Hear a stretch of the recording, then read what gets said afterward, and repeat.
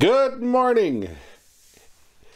It's August 1st of 2021 and it is the Lord's Day, and this is our 8th try at doing this right. So if we laugh, don't worry about it. Fuzzy's back here behind the camera and he's making mistakes right and left. But anyway, I'll blame it all on him. Not having a good day. Okay, here we go. Let us look at the Word of God. Hear this word that I have taken up over you in Lamentations, O house of Israel. Fallen to rise no more is the Virgin of Israel, forsaken on her land, with none to raise her up. For thus saith the Lord, the city that went out for 1,000 will come back with 100, and those who go out with 100, there will be 10 left. Thus saith the Lord to the house of Israel, seek me and live. Do not seek Bethel, do not enter into Gilgal, or cross over to Beersheba, for Gilgal will go into exile, and Bethel will come to nothing.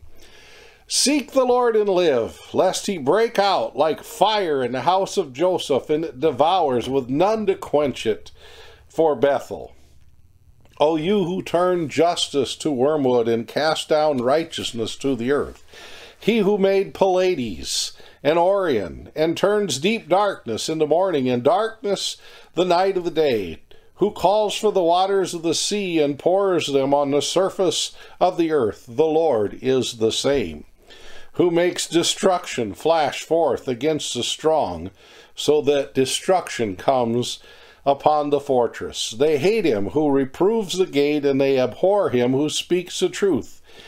Therefore, because they trample on the poor, you exact taxes of grain from him. You have built houses of hewn stone, and you do not dwell in them. You have planted pleasant vineyards, and you do not drink their wine.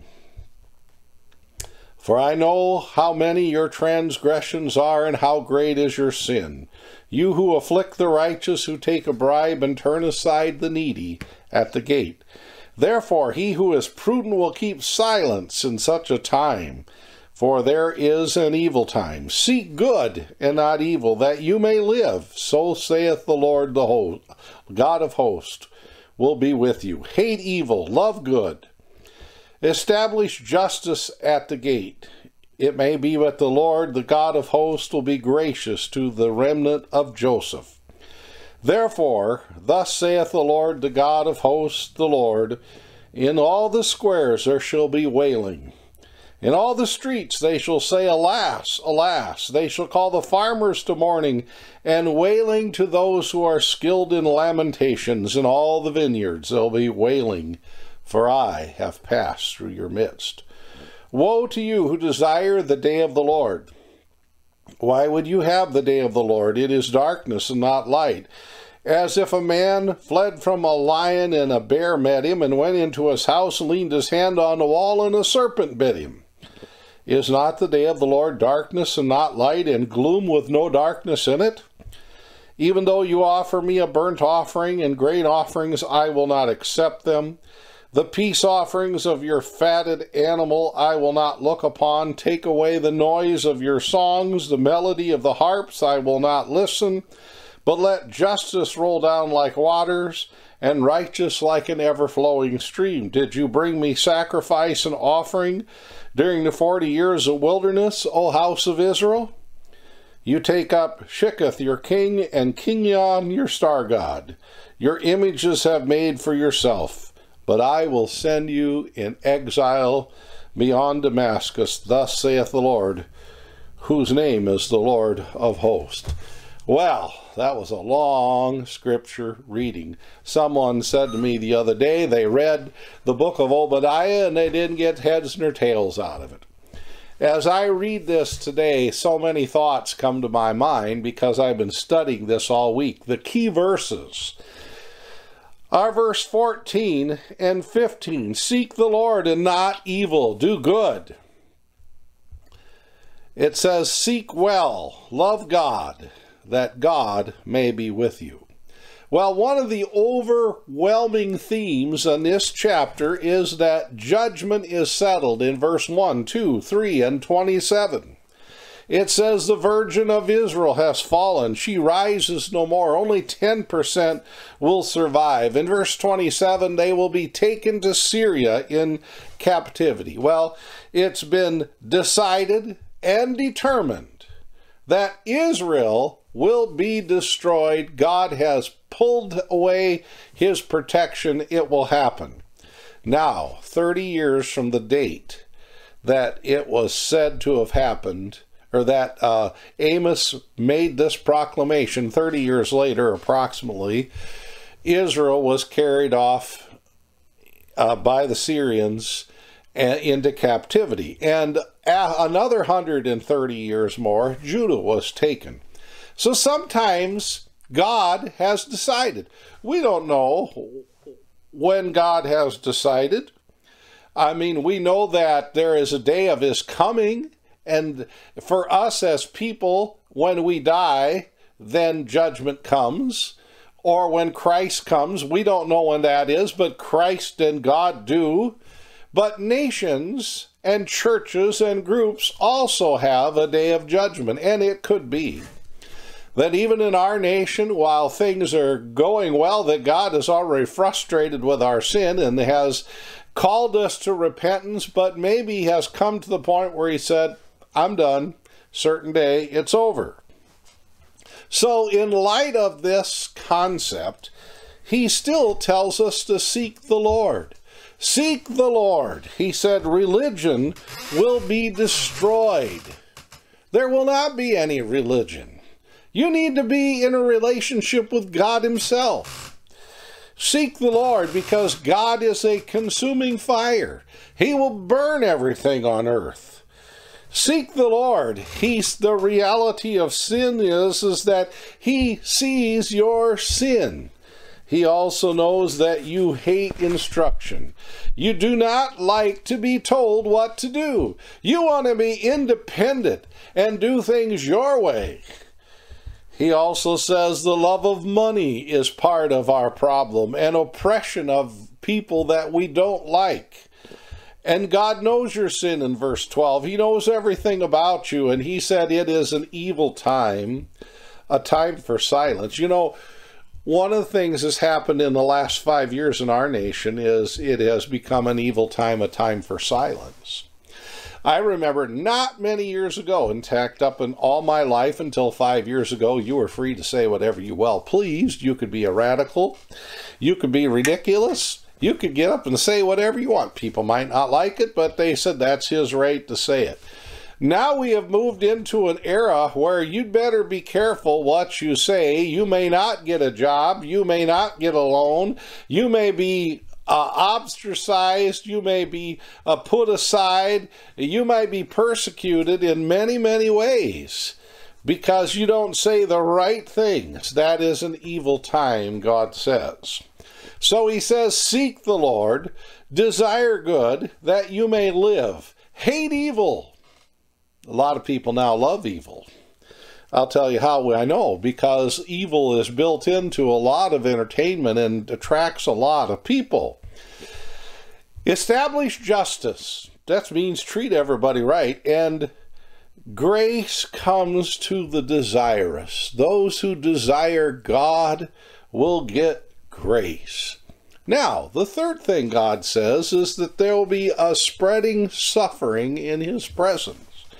When God shows up on the scene for judgment, it will be a hard day. It will be a time of wailing in the streets, complaining on the highways, work stoppages. I mean, even the farmers leave their fields to complain.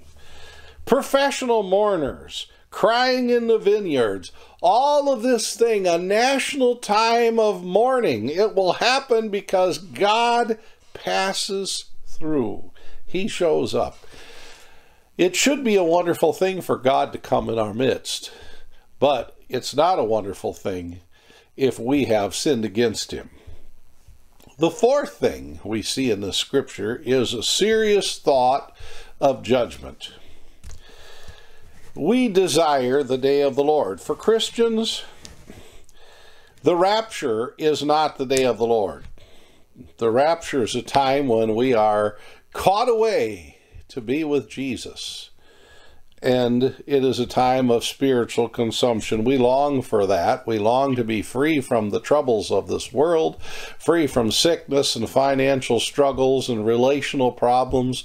We long to be free from injustice. We long for that day when Jesus shall reign and we can see him in heaven.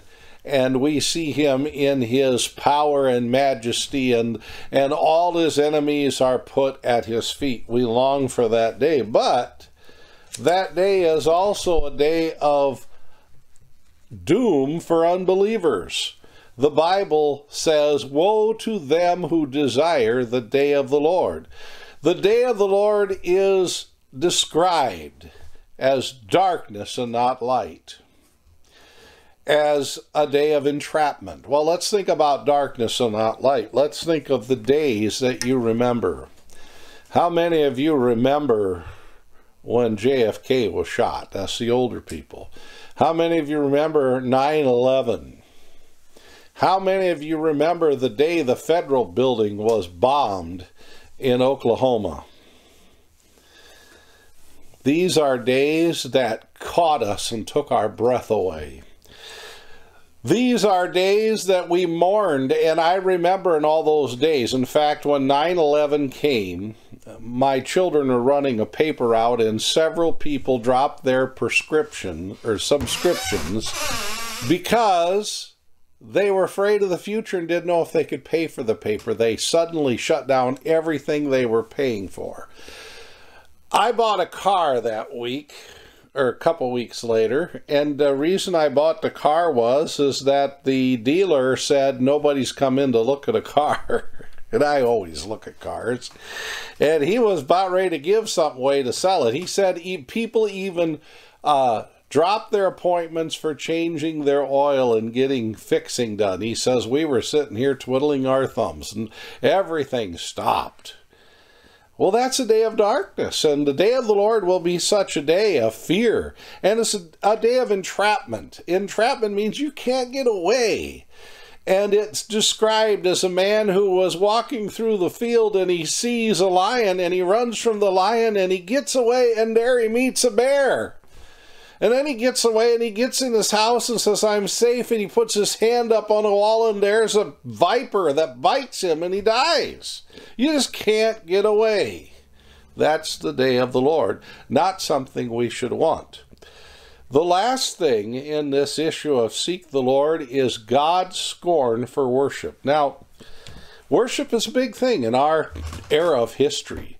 Churches are judged more on their worship style than on their theology. Churches grow more on their worship style than their theology. Oh, they want to see the best drummers, the best guitarists, the best singers, and little smoke and foggers running on the stage, and it's got to be cool. But here's what God says and his attitude. He says, number one, and there are eight, actually I wrote down 7, there are 8. There are 8, because I saw one last night in here when I was studying after I got done. There are 8. He says, number 1, I hate. Whoa. When someone says I hate, better listen to him. Number 2, I despise. Number 3, I do not savor.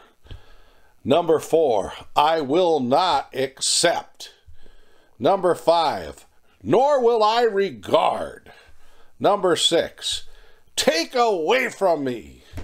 Number 7, I will not listen. And somewhere in there is one more, and I should write it down, but I missed it. Okay. Well, you know what that sounds like to me? I was never served in the armed services, but I'm a veteran of the worship wars when the progressive and the young people fought the old people, and it was hymns versus praise and worship. And I'm a veteran. I'm a scarred veteran. I should get a Purple Heart. You know, I went through a lot on that. And thank God, I hope we're past all that. But this sounds like a very bitter old person who loved hymns only, who said, I hate them new songs. I despise those new songs. I don't savor those new songs. I will not accept those new songs, nor will I regard. Take away from me. I will not listen. That's what it sounds like. But this is not a bitter old person whose times have changed. This is God. Now remember, God, He can handle the style of music. He don't care if you got drums, guitars, an organ, a harpsichord. He doesn't really care, because God listens to a variety of worship.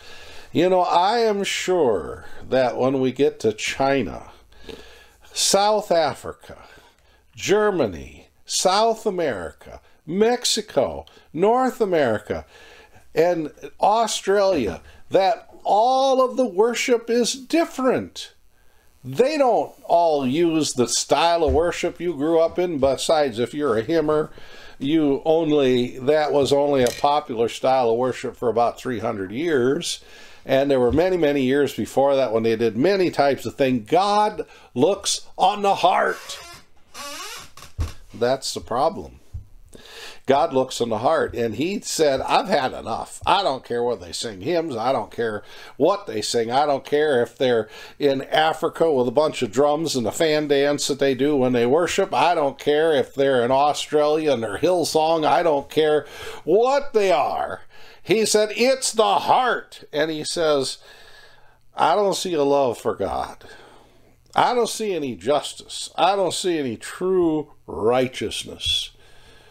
What I see is a lot of people that come to church and get all excited about the singers and the worship and the style and the emotion of it. Oh, I feel so good. But they walk outside and they're unchanged, and they have no regard for God, and they go out and live the same way they always lived. The historical setting for this is the children of Israel in the wilderness. They had no faith. Oh, we can't take the land. They were disobedient to God. And then they worship idols. One of the interesting things, and I've never studied this, I now have thought about it a little bit as it was mentioned here. And from what little study, we really don't know how much worship went on in those 40 years of wandering when the old people died and the young people were being raised under Moses. It seems like them old people, they rejected God and refused to follow Him. And there's not much record of their worship. The focus of worship should be on a righteous heart.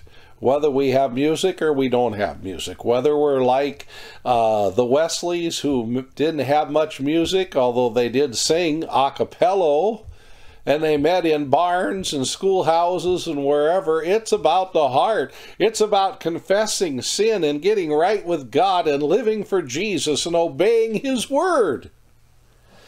And God said, I am so tired of all of this professional worship without any heart change. He said, it makes me sick. So this chapter is all about seeking the Lord. He says, it makes me so sick, I've determined that Israel as a nation will be no more. I believe God could say that about the church, that He may strike down the church. Well, He'll never strike it down. There'll be a new church. But the church as we know it might disappear, and God will start something new. It's happened many times over the ages. We could go back to the late 1800s, and the churches that were preaching the gospel began to go liberal, and guess what happened? God started new churches, and where are those churches today? Well, they've gone way off the deep end, and their numbers are few. God always has a group of people that praise Him, and He don't care whether they're in a great big old fancy church with big fancy musicians or whether they're back in a little clapboard church on the wrong side of the tracks. He's looking for people that have a heart for Him and people who confess sin and obey. That's what God is looking for. So in conclusion, let us turn to Isaiah 55, which is a great chapter, verse 6 and 7. It says, seek the Lord while He may be found. Call upon him while he is near. Let the wicked forsake his way, and the unrighteous man his thoughts. Let him return to the Lord, that he may have compassion upon him, and to our God, for he will abundantly pardon. Shall we pray? Almighty, most merciful Father, I pray your blessing upon our people, that the conviction of God may speak to their heart, and I don't even know what he should speak to them about. It's a deep and personal individual thing with each one. But help us to confess our sins and get right with God. We pray in the name of Jesus. Amen.